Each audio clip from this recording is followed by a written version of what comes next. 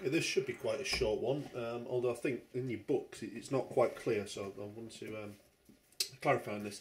So this detoxification of alcohol, which again is another process of the liver. So when we're talking here about alcohol, remember alcohol is a generic name for a group of chemicals. What we're really discussing here is ethanol, which is one of this group. Formula for that is CH2OH. There's a methyl group. We could write it as C2H5OH like that. Remember, we usually put the functional group, the OH. That's the bit that makes this an alcohol at the end, just so it's easy to look at.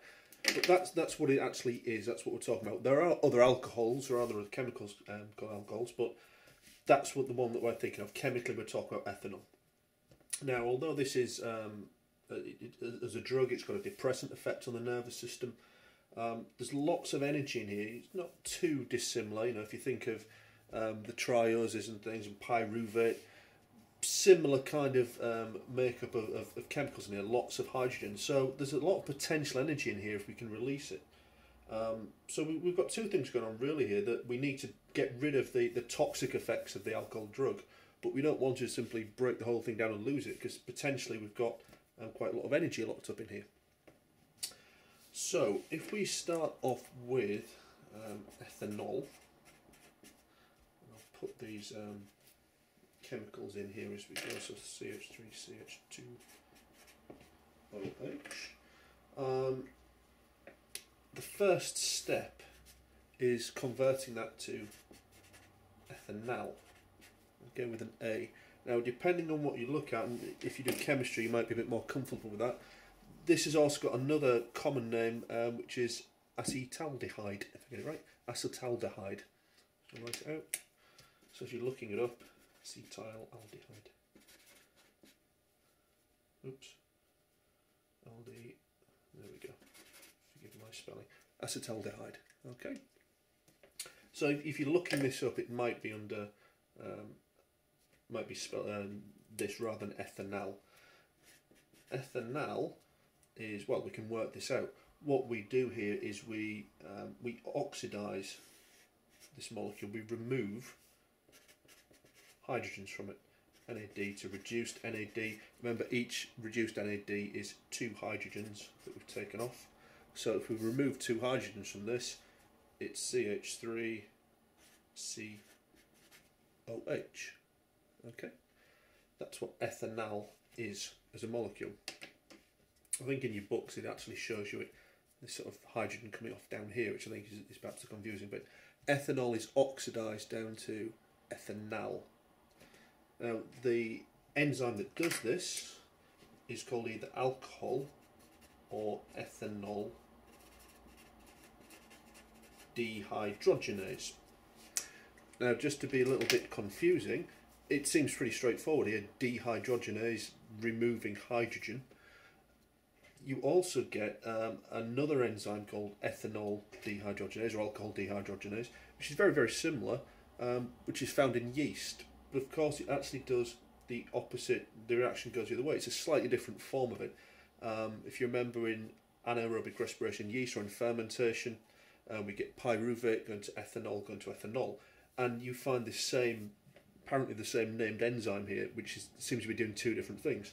And it causes confusion, because sometimes people think the dehydrogenase, it must be removing hydrogen, but in yeast the reaction is going the other way, even though it's a very similar enzyme. It's a more complex, a larger structure in yeast, I should say. Anyway, in terms of the liver, so this, I should actually mention, this is happening in the hepatocytes, the liver cells. That's where it's all going on. That's where it's happening. We've oxidized ethanol down to ethanal. We then oxidize it again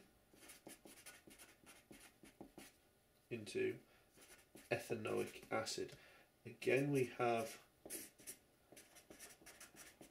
2 hydrogens removed. Now, there's a problem here in that you might go, oh, so ethanoic acid must be just that minus 2 hydrogens. It isn't. So I'm not going to put in all these other extra reactions here, but let's not worry too much about what's going on. We don't need to know if you want to look it up, you can. You'll also find this is sometimes referred to as acetic acid. If you're familiar with vinegar, that's also the acidic component of vinegar. And yeah, it's present in our bodies here, but just in case you... In case you're looking these things up and you can't find them, it's because they have chemical names, if you like, and sometimes more common names, so that's what they are. But both steps, removal of hydrogens, so we're getting now a nice reduced NAD, which of course can then go into respiratory processes. This finally is converted to our old friend acetyl coenzyme A, of course from the link reaction Krebs cycle, and then this goes in, feeds into Krebs cycle and goes through all the stages it would have done before. So that's how we get our energy released from it. One last point on this, all this NAD that's been used up, if you have lots and lots of alcohol in your system, of course you're going to need plenty of NAD to oxidize it, to accept the hydrogens in this detoxification process. However, NAD is also needed in oxidation of fatty acids. And the problem is, if all the NAD is going into this detoxification process, because there's so much alcohol in there, you no longer break down the fatty acids, and they get converted back into lipids, and those lipids are stored in the liver, inside these hepatocytes. As a result, the liver cells becoming more and more full of lipids, fats, and the liver becomes fatty, which is cause all kinds of problems, things like hepatitis and cirrhosis. I'll write that one down, that's a useful one. Double R. So, excuse me, too much alcohol in alcoholics, all the NAD is being used to detoxify, none left for this breaking down the fatty acids, end up being stored as lipids.